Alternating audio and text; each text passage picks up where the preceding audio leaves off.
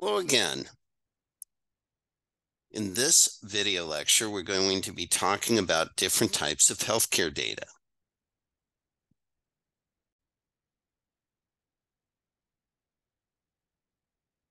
So we'll be looking at data analysis today. We'll talk about different types of data analysis. We'll review different types of data, and then we'll take a look at the skills that are required for a career in healthcare data analytics. Data analysis is basically the root of healthcare. Healthcare is a data-driven business. We go to a physician's office, we have diagnostic tests done, we have a CBC done, we have a total cholesterol done, we may have a procedure and have tissue samples taken for a biopsy, but all these things come back to data. In addition to the diagnostic and the clinical data, we also have administrative data. Everything has a cost, so we're looking at a code, we're looking at a fee schedule, all these different types of things. So with data analysis, we're looking at taking this and transforming it into numbers, these numbers, text strings and what have you, that are all disparate and fragmented, and summarizing it so the clinicians and others can make meaningful decisions. We have primary and secondary analysis. Primary data analysis is using the data for its primary purpose. And so an obvious one, getting away from the clinical piece, is billing and claims data. We use it to determine what services were given to the patient and what reimbursement is coming to the patient or the payer, who owes what. Secondary data analysis is using that data beyond its primary purpose. So if we have a diagnosis code, an ICD-10 diagnosis code of hypertension, which is I-10, we assign it to that encounter where the physician's coming into the medical office. And we're saying that this patient has this disease present at the time of that patient encounter. And then based on that, we can use other codes to determine the patient load. Right? In other words, how intensive the services were. And again, we want to make sure that in both the primary data analysis and the secondary data analysis, that these uses are valid and reliable. And again, if we have data, we're going to use statistics, which is why we take healthcare statistics. There's a couple of different types of statistical analysis we'll look at here. These are descriptive statistics and inferential descriptive statistics, excuse me.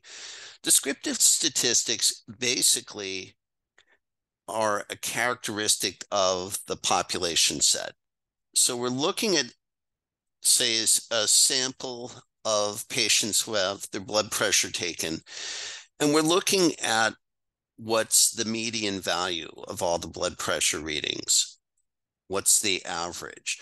What is the range? Those are descriptive statistics. Inferential is basically taking a sample and making conclusions, right? So people that go on a medication like Humira, they say 50% of patients on Humira, it will stop being effective within 10 years, right? That's an inference based on a small sample size or a large sample size. And that leads to the third bullet point under inferential statistics. These statistics are the ones that you read in these papers that have a probability of making an incorrect decision based on a sample. So in other words, does our sample resemble the population at large? And we'll talk more about that later in the course. We also have structured versus unstructured data. And this gets into some important concepts when we look at electronic health records. Let's deal with the easier one, which is structured data. This is discrete data. These are things that have a value that is typically a numerical value. And they're things like lab test, dates, patient age, CPT codes. These are discrete types of data. They're structured data. Unstructured data is basically text. So if you think about a pathology report, we have such things as moderately differentiated cells. Doesn't really say anything unless we have things in a context. These are things that we see in progress notes, comments, radiology reports. These are the narratives. So you can think of structured data as discrete data, numerical values, and unstructured as text. Qualitative data describes observations. So again, this is similar to unstructured data. You can think of it as a type of unstructured data. These are basically comments that could be recorded. These are impressions, typically, nursing progress notes, what have you, or surveys. And then again, we can break data down into different scales. These are the kind of things you see in a SurveyMonkey, where we have categories, right? There's no order, they're just kind of distributions. So we have distributions by a diagnostic code, clinical units, colors. They're not really in any kind of an order, they're more in categories. Ordinal data is basically having an order, right? So the severity of illness, E&M codes, things like that. Here's a good diagram that talks about the variable scale in terms of data. Is the data measured in units? If it isn't, does it have a meaningful order or rank? Then if it doesn't, then it's either a nominal scale type of data or an ordinal scale. If the data is measured in units, days, dollars, meters, months, whatever it is, then it's either an interval scale or ratio scale.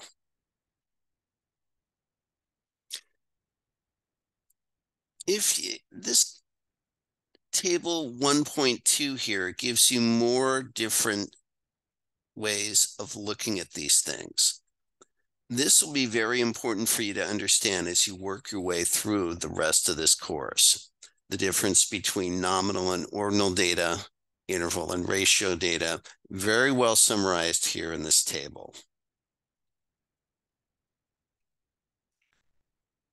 Here's an example of inferential statistics from CMS. So we're comparing hospitals with the death rate for chronic obstructive pulmonary disease. So we're inferring that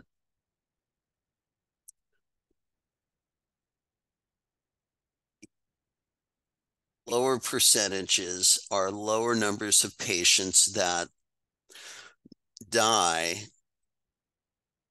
of the death rate from COPD between Riverside, Ohio State, and Mount Carmel.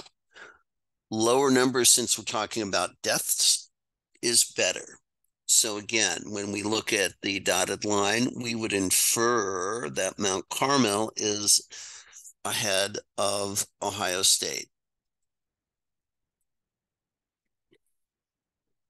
Another term that you hear a lot about with electronic health records is data analysis and data mining. Let's take a look at data mining first.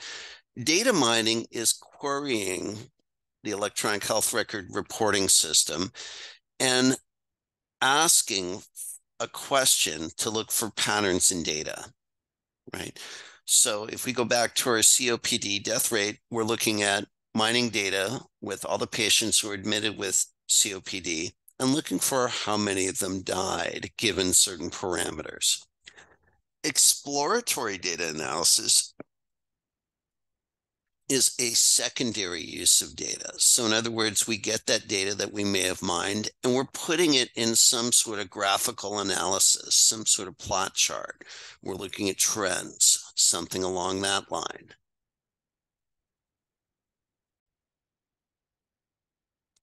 That's all I have for you. We'll see you online. Bye now.